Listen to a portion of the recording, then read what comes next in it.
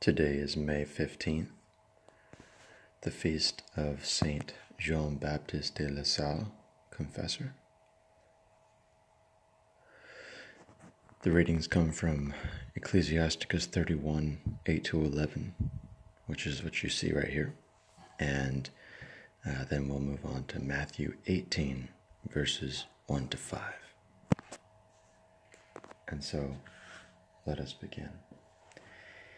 In nomine Patris et Filii et Spiritus Sancti. Amen.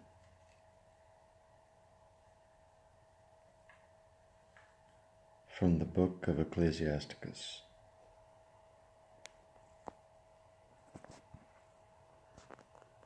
Blessed is the rich man that is found without blemish, and that hath not gone after gold, nor put his trust in money, nor in treasures. Who is he? And we will praise him, for he hath done wonderful things in his life, who hath been tried thereby and made perfect. He shall have glory everlasting. He that could have transgressed, and hath not transgressed, and could do evil things, and hath not done them. Therefore are his goods established in the Lord, and all the church of the saints shall declare his alms. Deo gratias.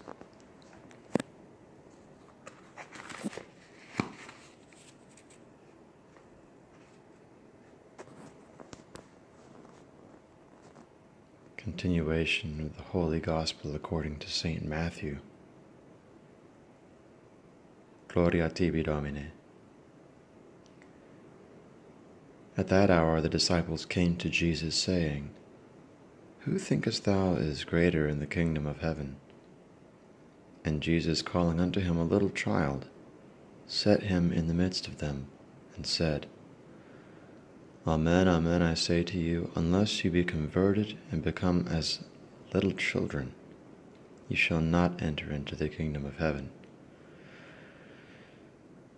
Whosoever therefore shall humble himself as this little child, he is the greater in the kingdom of heaven. And he that shall receive one such little child in my name receiveth me.